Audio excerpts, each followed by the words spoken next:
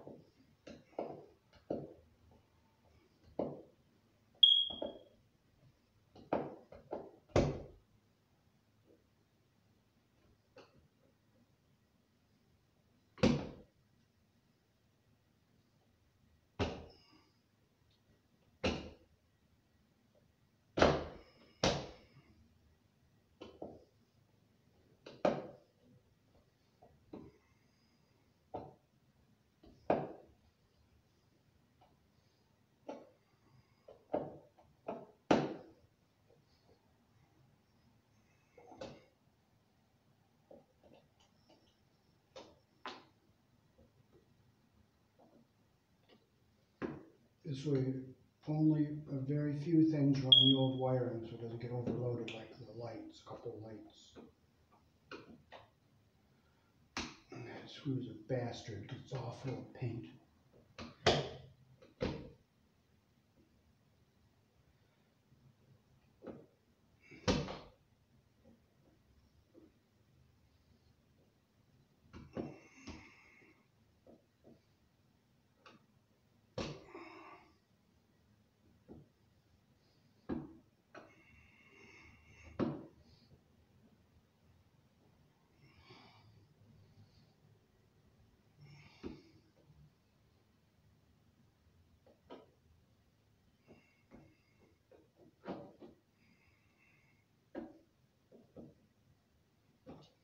There.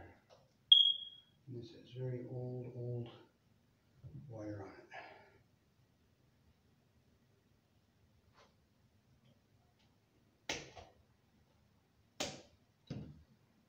Okay, so we will take and it's BX wire. So we can take and just strip a very little off of here so that the wire nut can grab onto the copper.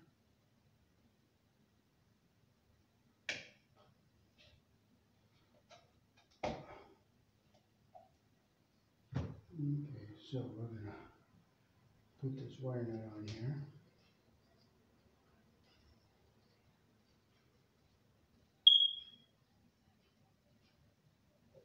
And I'll fold it in so that the wire nut faces up so it doesn't fall off. This is the black wire, which is the live one.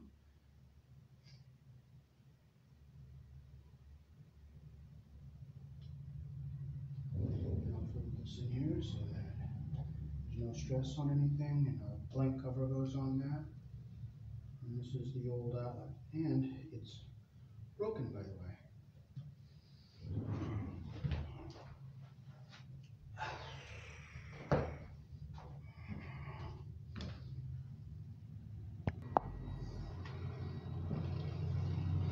And this is the old style fuse box. And we can screw a 15 amp fuse back in. And now the lights are on.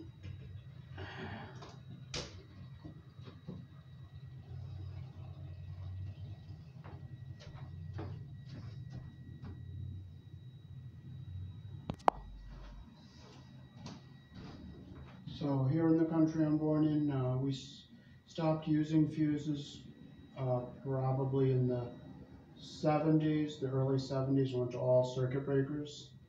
But fuses were used up till about the late 60s and the early 70s. And what's nice about circuit breakers is you can just go down and click it back on. And they make what's called the S-type fuses so that you don't put a 20 where a 30 goes, or a 30 where a 20 goes, or a 20 where a 15, or a 30 where a 15 amp goes. Because you got to match the wire size to the fuse. Peace. Thanks for watching. 14 goes on a 15 amp fuse, 12 goes on a 20 amp fuse, and 10 goes on a 30 amp fuse.